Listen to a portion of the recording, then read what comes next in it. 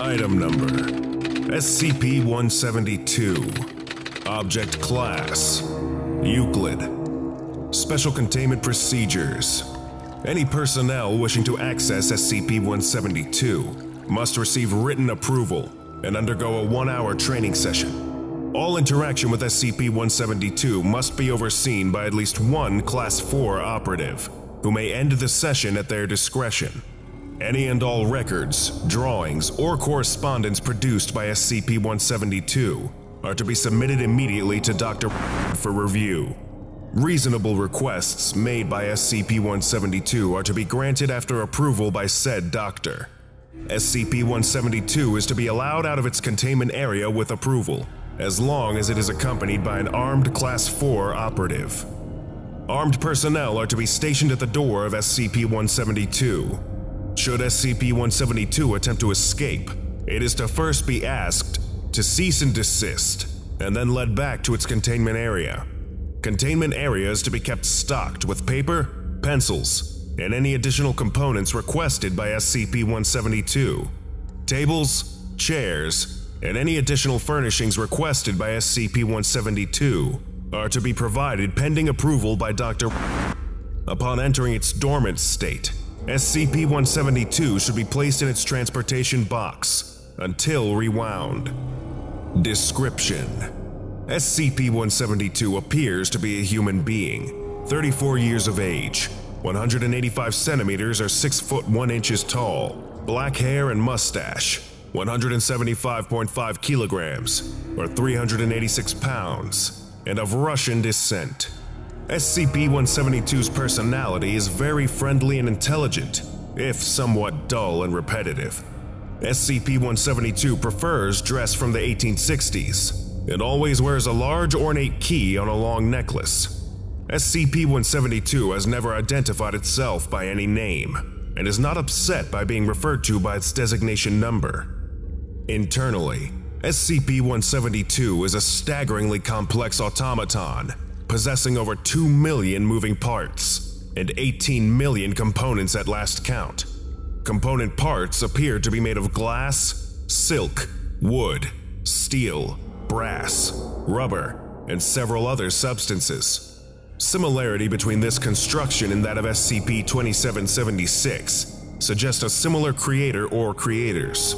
SCP-172 also has several modules that can be installed via a hatch in its chest. These appear to alter behavior, speech, movement, and several parameters based on position in the body cavity and module components. SCP-172 has 46 modules at current count, having built 3 of these while in Foundation custody.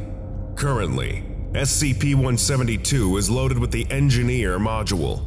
Modules have been identified by SCP-172 as Caretaker, Soldier, Medic, Mother, and King, though this is by no means a comprehensive list.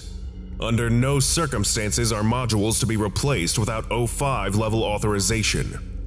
SCP-172 is powered via a mainspring, which is wound with the key in SCP-172's possession, after inserting it into a hole at the base of the neck. SCP-172 can operate for 8 hours on a single full windup.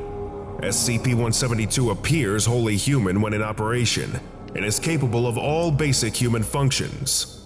SCP-172 has no need to eat, breathe, or sleep, but will perform all these functions if allowed to do so. SCP-172 is extremely obedient, and will follow any instructions given to it to the best of its ability. SCP-172 does not view its existence as strange, and asserts that it is human, even when shown its internal components. SCP-172 is also extremely delicate, and great care must be taken to preserve and maintain its function. SCP-172 has also shown a level of mechanical skill nothing short of miraculous. SCP-172 is capable of analyzing and copying any mechanical device it comes in contact with. This was first shown when it became apparent that locks of any kind cannot contain SCP-172. It has also made several copies or upgraded versions of SCP technology, all based on incredibly complex clockwork. Most notably, data expunged. Document number 172-4R. Notes on recovery of SCP-172. SCP-172 was recovered after the Great War, in a chamber below a former vacation home of the Tsars. Exposed due to stray bombing, the chamber and its contents were badly damaged, but SCP-172 was found intact in an iron crate, along with many modules and its key. Item was removed by operatives and wound up inside testing facilities. SCP-172 appeared to wake up from a deep sleep and proceeded to greet everyone present in Russian. When Agent shouted in surprise, SCP-172 pushed against its chest and repeated its greetings in English. SCP-172, when questioned, stated that its last memory was playing with a young boy.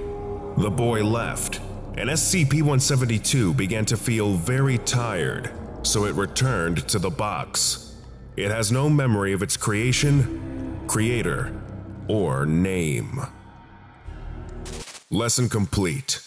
If you missed the previous orientation, go watch SCP-171, Collective Brain Foam, right now. Or for the complete course, watch this playlist.